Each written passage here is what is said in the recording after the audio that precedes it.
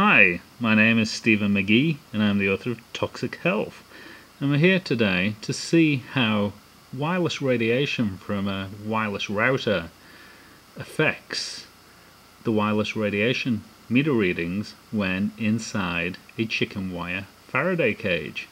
So we have our wireless router right here. It's currently switched off. We're going to use these 2 meters to take our wireless radiation meter readings. This one is recording in millivolts per meter, and this one is recording in milliwatts per meter squared. So I'm going to turn on the wireless router, and we should see our radiation levels spike up.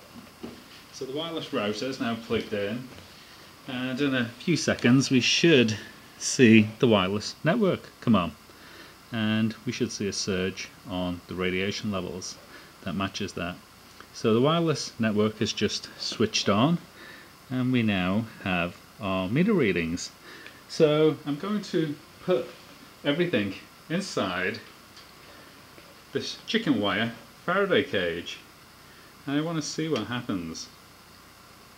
As my home is extensively made out of chicken wire, with it being a stucco home, and I've been wondering how that interacts with wireless radiation. And as we can see, the meter readings have gone very, very high. So this chicken wire actually significantly increases the wireless radiation levels inside the cage when a wireless router is in use. So what I'm going to do now is I'm going to turn off the wireless router, because I want to see what happens with the radiation levels inside the cage.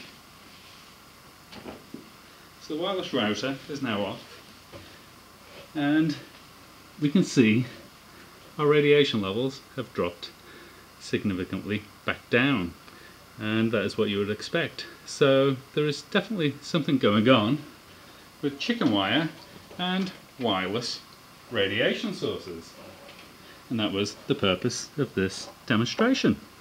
I hope you enjoyed it, and I wish you the very best of health. Thank you.